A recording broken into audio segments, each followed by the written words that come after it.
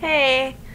Today I'm back to writing poems. I'm still not feeling the best I've ever felt, but life goes on.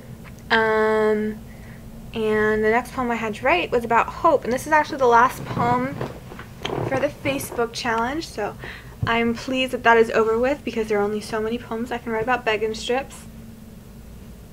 Happens, I guess. But if you guys ever have any suggestions for poems, anything like that, you can always feel free to leave me a comment on YouTube or, send me something on Facebook, whatever, and I will write a poem for you because that's what I do. So yeah, this poem is about hope and fairy tales and the universe and a lot of ridiculous things. I may have taken on a bit too much, but we'll see. We'll see if you guys like it. Okay, so it's called Magic. Once upon a time, before Cinderella or Beauty or Beasts, the world was measurelessly small, and when it exploded, the nothing was painted in somethings, and fairy tales began. We were the lost shoes, the books, and the library the beasts gave beauty. We were the fairy dust, the magic carpets, the magic beans, the magic flutes. We were magic. Because when stars were being born, we were the friction between them. When the first forest burnt down, we were the trees and the flames, both. When the first child stuck her finger in a socket, we were the electricity, the sting, the scare, the danger. We are not the stars of our own fairy tales. We are both the stars and the fairy tales. We are mermaids and genies and unicorns and sirens and comets and Atlantis. And we are magic. Because we are made of hope, because we've had hope, because we are hope. Okay, so the idea for that poem actually came from the fact that,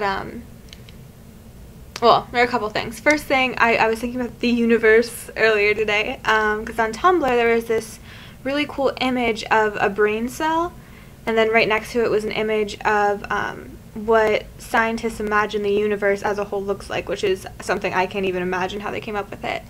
But the weird thing was they looked almost exactly the same. So of course, Tumblr being Tumblr. Tumblr is a social media website, by the way, with a lot of really nerdy people like me. But Tumblr, one person commented, wait, what if our universe is just somebody's brain cell? So of course that freaked me out.